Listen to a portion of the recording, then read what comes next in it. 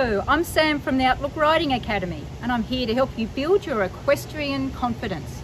Today, it's how to wash your horse's tail with just 1 bucket of water. Now you need to know how to do this so that when you're travelling and competing, that's all you need to get a clean tail. Secondly, in winter, it's not a lot of water to make warm so that your horse is not suffering cold water. And finally, you don't need to wash all your horse, just the tail. So a bucket of water is ideal. So let's head on over and see how I do this.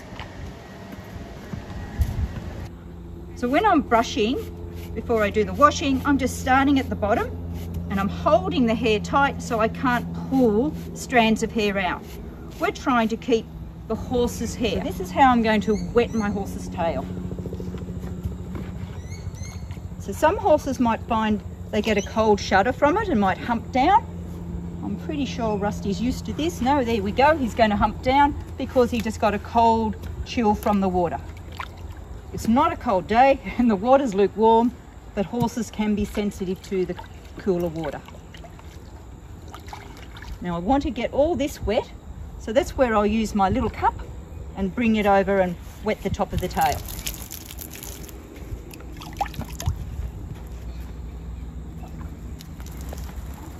Now we want to look after our horse's tail because firstly they use it to swish away the flies. Then next it improves their look if you're going out to competitions or even just at home. The only time that you're going to probably have a very straggly tail is for genetics. If you might have an Appaloosa, they don't actually have terrific tails, or you might have a fence where the horse has caught his tail and pulled some of it out. He might have a paddock mate that also chases him and pulls the tail. Now, it won't matter if you use a horse shampoo or a human shampoo. They're both going to do a great job. So I'm going to really massage this in, and while I'm massaging it into the tailbone, I can check for lumps and bumps, nicks and ticks, mites, anything that might be a problem that he's had and I haven't noticed, because I've really got my fingers in there all the way down to the bottom of the tailbone, which is just here. So that's how long Rusty's tailbone is. Okay, so now I'm just going to drag all the suds out before I start going in to do the rinse.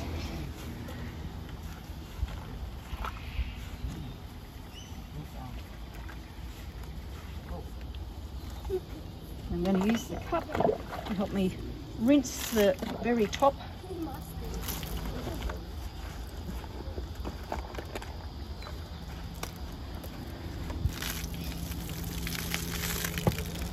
No.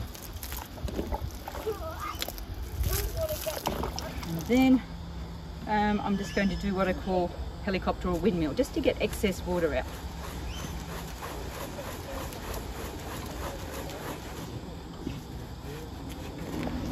So now I'm going to use a leave-in conditioner.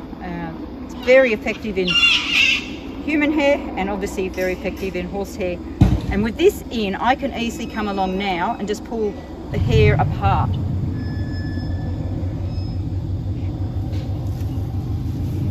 Now because he's going out in the paddock and I want him to keep that tail clean, I'm going to do a loose plait and then tie it just with a hair band that I would use myself. Nothing elastic, nothing that's going to break the hair.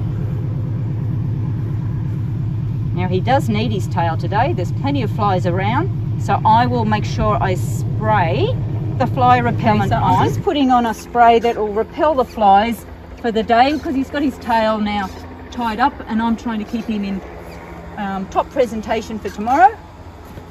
So seeing as I've taken away the use of his tail for swishing, I'll give him some assistance.